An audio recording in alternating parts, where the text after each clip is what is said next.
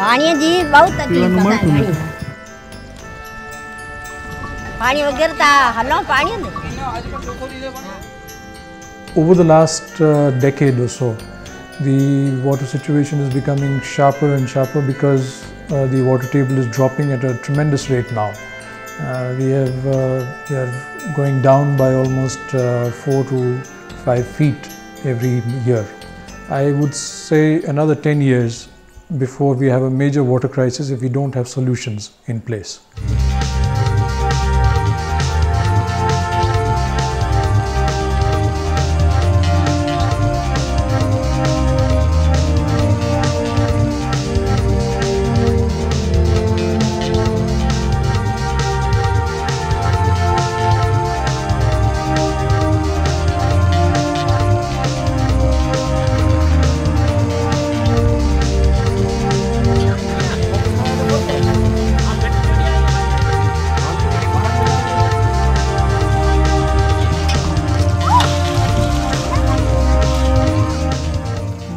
का आगर थी पहला असांजा खुआ हुआ जे अचे तो ट्रैक्टर तो मिले तो जे नथो अचे त धके जाऊं पीवानो पानी नथो मिले।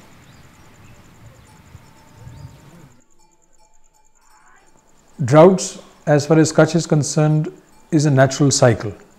All arid areas, droughts is a natural process that has to be taken care of.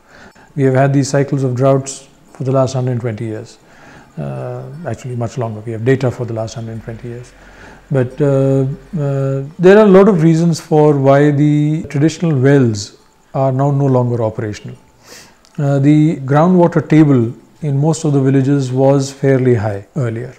But because of a lot of spread in agriculture, a lot of deforestation has taken place, and now the runoff of water into the sea is much higher. And as a result, the shallow groundwaters are almost not available in most places. The second major reason for why water is going down is industrialization, because they are building their huge bore wells for industrial use and industrial purpose. Huge amounts of land is being given over to industries at very cheap prices. There is no regulation on water, so as a result, the scarce water that is available over here is being exploited by these industries. But most of the people of Kutch are losing their land, they are losing their water and are being displaced.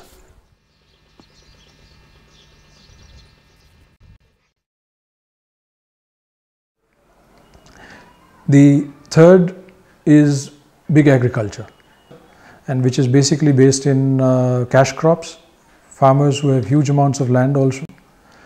So you have a lot of very intensive agriculture that has been developed where, say for groundnut, it is highly water intensive, it should be banned in Kutch.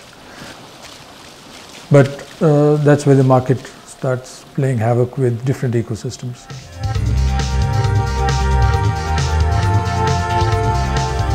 For a long time, Kutch had hopes of getting water from outside Kutch.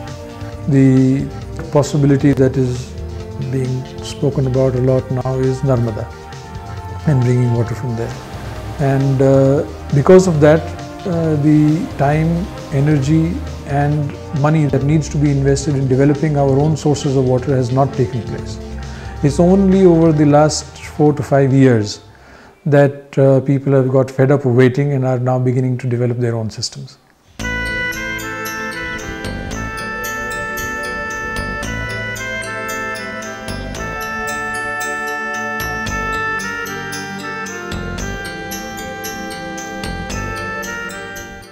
Check dams.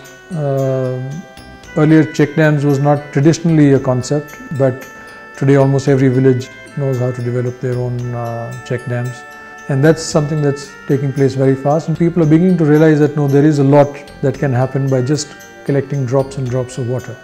In Kutch, most of the water that we get in 10 days of rainfall in a year goes into the sea. And if we were to just start harvesting that, all the villages can be completely self-sufficient in drinking water and don't have to migrate, and most of the villages can revive their traditional agriculture and animal husbandry. સમજી લો પહેલાં check dam હતો જ નહીં ને તો 100% જેને કહીને વરસાદ આધારિત હતું. એક વરસાદ વધારે થાય તો નદી આવે એટલે પાણી સીધું બધું દરિયામાં જતું રહે.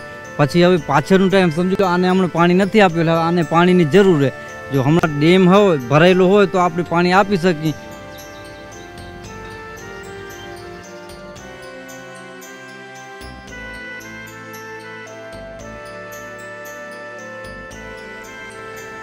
Ideologically, there are two worlds, and one which believes in the big, and the other which believes in localized, decentralized systems.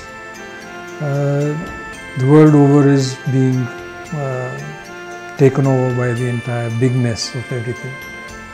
But every time very simple answers solve problems. It creates such tremendous energy that all these fancy ideas of bigness don't hold any meaning then for people in the villages. They are very contented in their own small solutions which are big enough for them.